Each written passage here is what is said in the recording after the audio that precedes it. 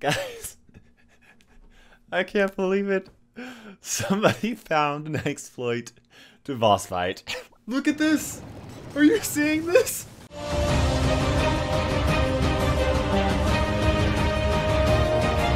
Hello fellow brawlers, I'm KairosTime and it is time to brawl now. For today's video, I'm going to be showing you an exploit and showing you exactly how to set this thing up for boss fight. It's actually a lot harder than it looks, but after you watch this video through the end, I'm sure you'll get the hang of it. Now before anything, I wanted to give huge props to Fizzy, Search and Destroy, and Jake Mercs for figuring this out, and then also another big huge thanks to them for sending it my way so that I could show it to you guys. I can't imagine how many tickets they spent to try and figure it out. Now originally I was going to push all the way up through Insane 16 and release a video on it, but it was like 3 AM and my teammates had to get going. I mean, who needs sleep anyway? Okay, seriously, for all of you guys that are commenting saying that I look exhausted in my videos, I actually really appreciate it. Maybe Kairos doesn't seem to like sleep, which means that I don't get to do it either. Now, before I explain this, I wanted to give one huge warning as to why you might not want to do this. Don't worry, you're not going to get banned or anything like that. But let's say you actually use this exploit and push all the way up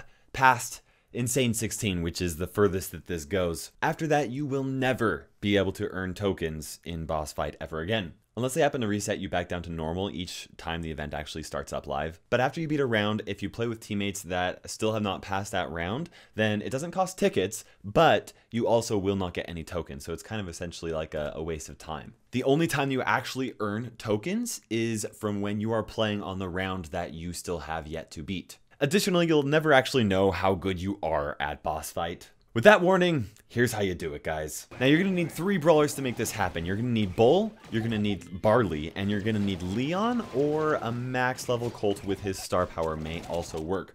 All 3 of these brawlers have super important roles, and if any one of them messes up, this whole thing will fall apart. Now let's talk about initial setup, okay? So Bull needs to quickly charge up his super as fast as he can. He then walks to the lower left part of the map and supers perfectly so that he gets rid of the lowest set of walls in that corner. One tip is to go up against those walls as low as you possibly can, and then also possibly aim a little bit down so that you actually do not get 2 rows of walls, like I did a couple of times. Then Bull needs to walk all the way back to the boss, charge up his super again, then walk back down to the corner a second time. Here, his goal is to try to get rid of this one single tile so that this little hidey hole has is a kind of a sort of an L shape. After that, Barley will carefully make his way down into the hidey hole and release his super on the boss, thus almost recharging his super again immediately, and then supering over and over and over and over again until the boss's health finally melts away. Sounds pretty easy, right? It's actually a lot harder than you think, but I'll give you some tips that will actually help save you a lot of time. But let me give you a quick disclaimer before I actually show those tips with you. Because I wanted to get this video out as quickly as I possibly could to you guys before pushing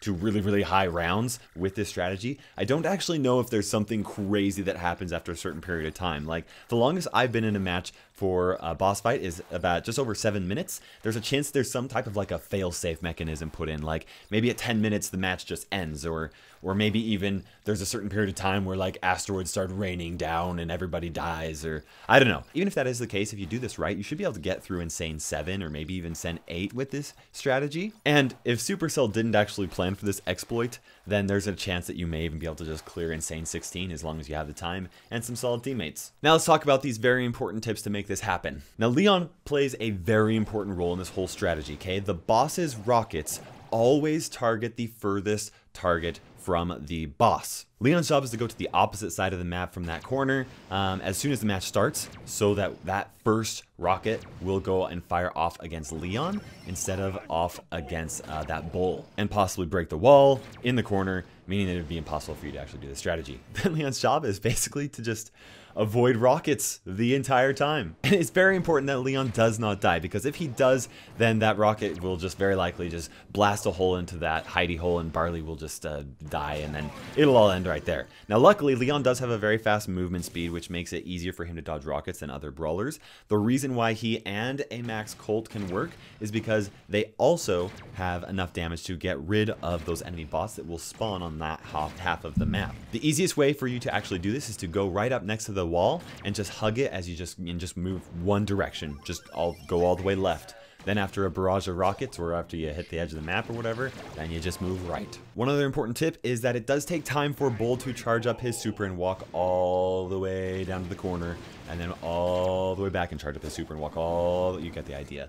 And you want Barley to be able to get into that hidey hole as quickly as you possibly can, right? So one tip is for Barley to like kind of bring the boss a little bit closer to that side of the map so that Bull does not have to spend so much time just walking. But you want to be very careful so that you do not position yourself in a situation where the boss will actually charge into the corner and destroy those walls. This brings up another important point on how to successfully make it into the hidey hole when you are playing as Barley without the boss charging in and wrecking the hiding hole. First thing you want to do is try to kind of like get close to the hidey hole, but make sure that you are not like directly in the line so that if he charges, he'll go into the hiding hole. Then you wait for him to do a charge, and then after he has done a charge, then you go into the hiding hole. And if you do it correctly, before that boss actually releases a super, he'll get right up next to that wall, and as long as Barley is within that one tile radius of the boss, he'll sit there trying to do an attack and waiting to do that attack, rather than actually using a regular super attack, which would normally break the walls. Now, Bull has a very important role after opening up this hole to protect Barley from those bots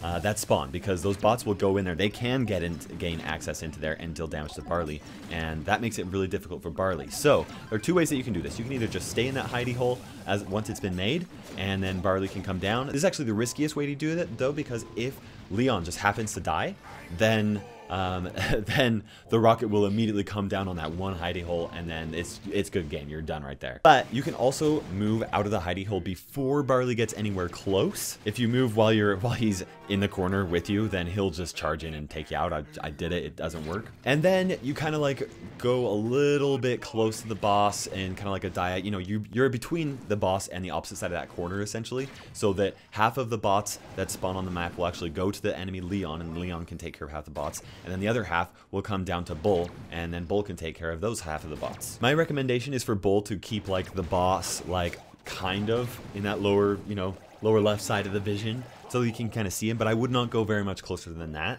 I actually played around with the ranges a little bit. If you do get even kind of somewhat close to the boss, or even like, there was one situation where we were probably 10 tiles away and he fired off a super at us and ruined the whole thing for us. So you definitely want to keep your distance. Now, a few stray bots may actually spawn close enough to Barley that Barley will have to take care of them. That's fine if one bot happens to spawn. Barley can just use his regular attack, or even if he needs to, use his super to get rid of that. And really though, if he needs to use his super to do it, that's completely fine. It's just one super. He can recharge that up again on the boss. But if Barley dies to one of those bots, then it's almost impossible for you to get back in position without that hidey hole being destroyed. One other tip is that Barley should pick up all of the power-ups that drop from the boss, because his damage is what's taking out the boss. So he wants to be as beefed up as possible so he can take it out as quickly as he possibly can. So the boss actually drops those power points when a certain amount of damage has been dealt to him. And so there may be somewhat of a strategy between using Leon a little bit to try and deal damage to the boss early on before he starts firing off those rockets. But you do want Leon further away from the boss than Bull is by the time he fires off that first rocket. Otherwise, there's a chance that that rocket may actually destroy the hidey hole. So it's kind of a toss-up right there on trying to get more power-ups for Barley versus playing it safe. So that's one thing for you guys to pay attention to as well. And there you have it, guys. As long as you have the time and some teammates that know how to do this, then you're all set. And if they don't know how to do this strategy, then you can always just send them to this video, guys. We tried to explain it to a guy via text. Yeah, that did not go very well. Anyways, guys, I hope you enjoyed this video. You'll have to let me know in the comment section below how high you get using this strategy. I want to give a huge thank you to my YouTube and Patreon sponsors for helping support my channel in such a big way. And for now, this is KairosTime ticking by, and we will see you in Brawl Stars.